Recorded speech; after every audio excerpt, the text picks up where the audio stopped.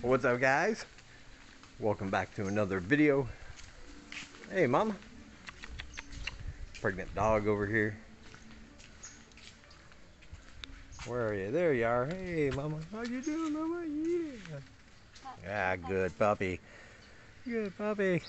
She might have had the babies. She doesn't appear to be pregnant anymore. Ah, who knows? That's all you see around here are dogs and puppies and pregnant dogs, and they do tend to run a little wild. But anyway, today we're going to be talking about the good old Omicron variant of the virus. I'll let you know what's going on in the news, the number of cases. It's becoming a concern, and a lot of people have questions and are raising theories, and rumors are starting to get spread about certain things. So I just want to clarify some of that and let you know exactly what I know, and we'll all figure it out as we go along. And if you're over here already, or if you're thinking about coming over here, yes, you still can, but this will probably affect you in some way. So I thought I'd give you the information now, so you can, as always, better prepare yourself. And also, I want to say hello and welcome to all the new subscribers. I appreciate you guys. And if you like my videos and you want to support the channel, as you know, I love my awesome supporters. And I'll be willing to send you exclusive videos every week. First look videos, copy of my book, Living Cambodia, a guide for living in the Kingdom of Wonder. And all you have to do for all that is donate at any of the places you see down below. I have a PayPal, I have a Ko-Fi.com, or you can join my Patreon for just starting at $5 a month. And you'll receive all those things each and every week, with some surprises thrown in along the way. Each donation is very much appreciated. I want our goal this month to be about $350, and together we can make that happen. So if you can, and if you want to, all those links are down below, and I'll be sure to give stuff back to you as a way of saying thank you. All right, let's get on with the video.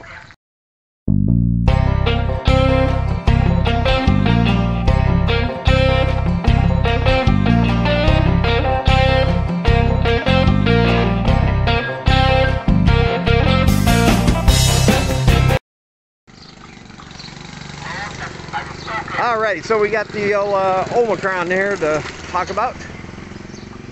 We're going down this narrow dirt path that passes for a road.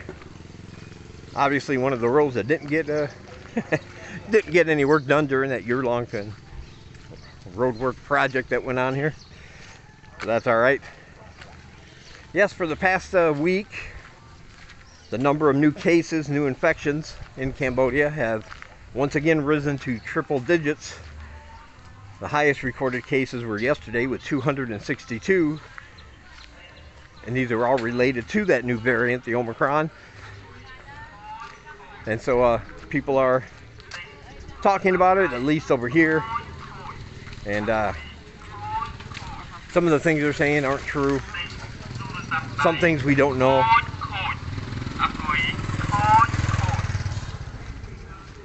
Ooh, very noisy little street here. Got a lot of music, and you'll hear that all over. These people on motorbikes or with their little carts, and they'll have a speaker with what they're selling and how much. Kind of a carnival barker kind of thing. But anyway, so yeah, cases are rising, but as far as things being shut down or locked down again,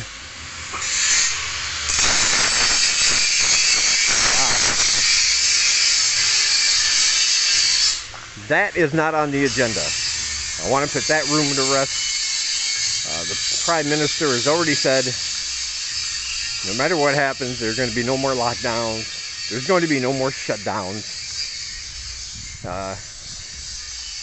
He said the Khmer New Year celebrations in mid-April are going to be in full force for the first time in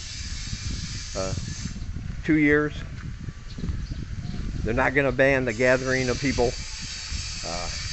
Nothing like that. However, he is urging and encouraging people to either A, get vaccinated if they haven't already, and B, getting all their booster shots if they haven't already. If it's been more than 4 months since either your vaccination or your last booster shot, they're encouraging you to go back and get another one to protect you from this variant. And he's also asking for the provinces and different cities to implement measures, safety measures, to educate people and do what they can to help stop the spread.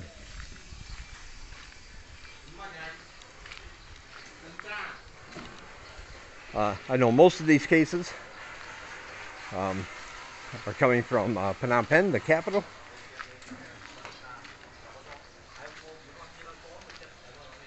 So they've already implemented some measures the other day. As a matter of fact, they made an announcement that it was more of a threat, more of a hard-handed approach, showing how extreme they could get if people weren't going to pay attention to the mask mandates and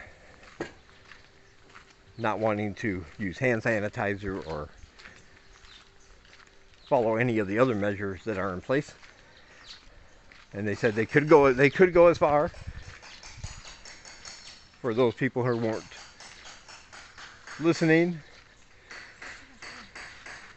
that they would not be able to go to work because workplaces have those mandates in place. They're just not being enforced.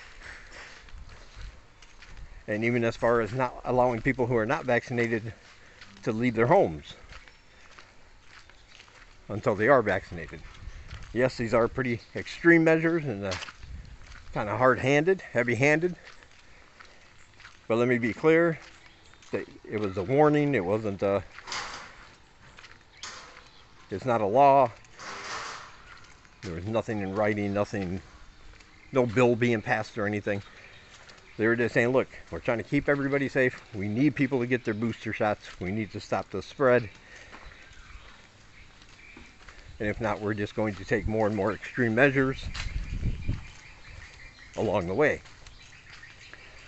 What they have done is started cracking down harder on the measures that are already in place by fining people who are not wearing masks in Phnom Penh, by making sure businesses are making customers show their vaccination cards or scanning the barcode on the outside of their business that will let them know that they've been vaccinated, and making sure they don't allow people in that are not wearing masks. But the mask can be removed, while you're eating. But other than that, they must be kept on. And they're also encouraging businesses not to have any more than 7 people at a table and allow enough distance between tables so there's some kind of social distancing. Now, this is all happening in Phnom Penh. And Siem Reap is still pretty relaxed in that regard. I don't know of very many businesses. I do know of a few, but I don't know of very many who are actually stopping people on the way in to see a vaccination card. I've never been asked for one. There's only one time I've been asked to scan the QR code on the outside of a business. So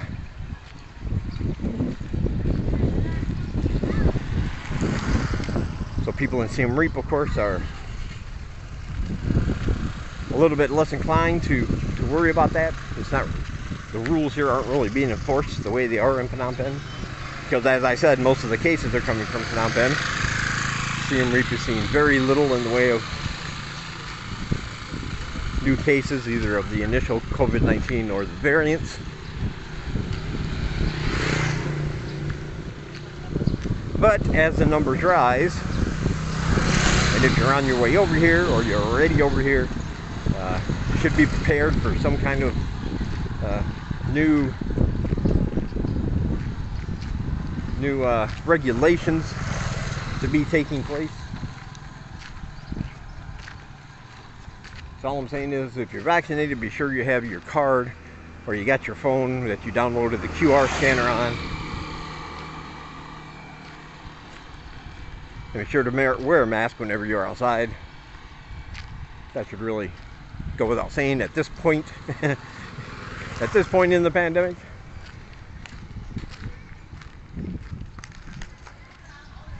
And also very important to keep in mind, something a lot of people don't seem to understand, that there is no cure for COVID-19.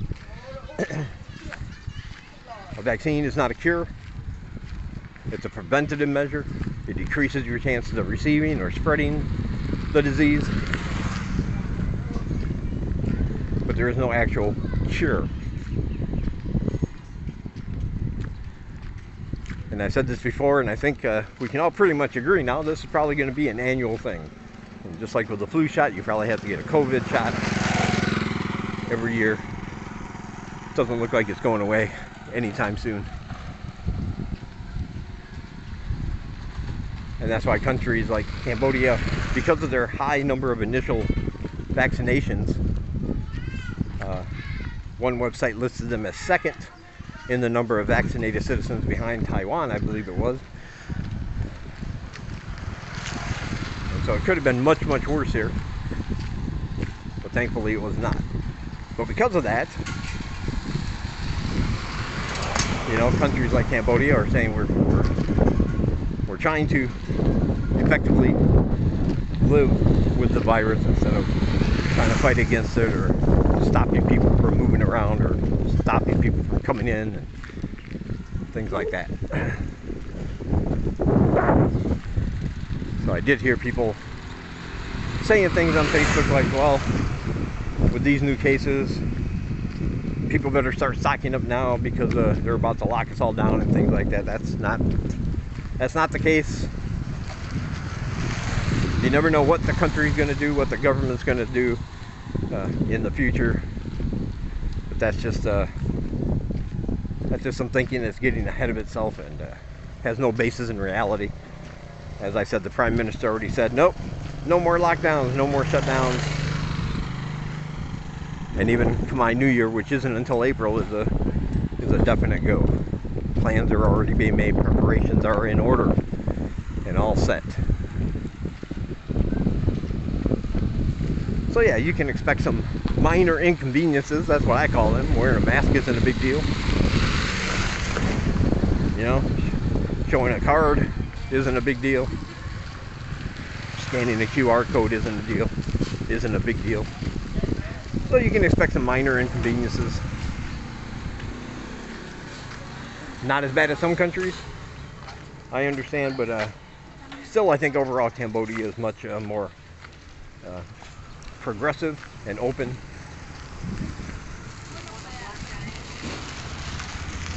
Because they've taken the steps necessary to ensure that as many people as possible are vaccinated. And that's one thing you got to understand about this country, and Asian countries in general, not just Cambodia. One of the main cultural differences is that back in the West we're more individualistic. We're concerned about ourselves. How will this affect me? What is this going to do to me? What will I do when this happens? Etc., etc. I'm not saying that's bad or good. I'm just saying that's just the way it is. But most Asian countries, you'll notice, are more community-oriented and community-minded. They're always asking the same questions, but for the community as a whole. How will this? It's not how will this affect me. It's like, if I do this, how will this affect my community, my group, the other people, you know, my country, and things like that. And again, I'm not saying that's better or worse, but I'm saying that's just you'll understand that if you've never been here once you come over here. So the decisions they make are always going to be based around what they think is best for the good of the country as a whole, and the community and things like that. Well, my battery just died on my gimbal. So I guess that's a sign. I guess that's a sign that I should end this one now. I just wanted to let you guys know and be aware of things that might happen, and of course I'll keep you updated. And if you're a supporter, any big news that comes along the pike, I will send it to you guys first, because you're awesome. Be sure to check out my links down below. Like I said, if you want to get in on that and get my weekly exclusive videos and all the information first before it goes to my public channel, donate through PayPal, Ko-Fi.com, or join my Patreon. Other channels blogging in this part of the world, they are listed down below in my description. Very good channels, check them out. All my social media and other things. I also have another YouTube channel I just started. It only has one video. I'm not going to mention it here. I'm not going to put a link because it has nothing to do with Cambodia. It's a whole separate thing. But if you like horror, especially horror books, if you like horror books, you might be interested in my other channel. So let me know in the comments or send me an email and I'll send you the link to that. All right. Thank you guys for watching. Give it a like if you liked it, subscribe if you have not, and as always, share if you want to. And I'll talk to you guys in the next one.